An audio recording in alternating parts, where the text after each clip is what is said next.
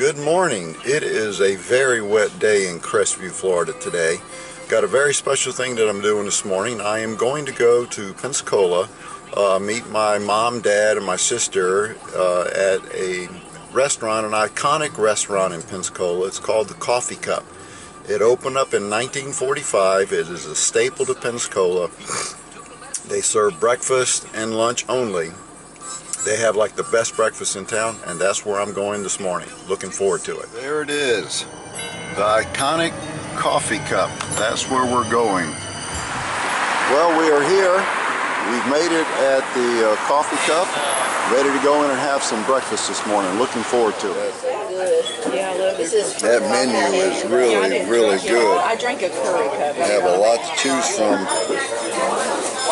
One of the best things they have here is the coffee. I love it. It's good coffee. I even like it. Oh yeah. You like the corned beef hash? Oh, I like the corned beef hash too. And I definitely love the Nassau grits. With the tomato gravy. I already know what I want. I want my scrambled eggs. I want the Nassau grits, corned beef hash, and I want, and of course that coffee is absolutely delicious. You loving the coffee? But you get raisin toast if you want it.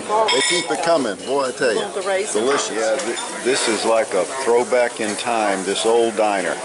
Not much has changed. This place opened in 1945. 1945. We got some good memories. Look here.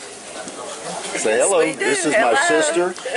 Hello. My mom and my dad. We're reminiscing the good old days in Pensacola at the Coffee Cup.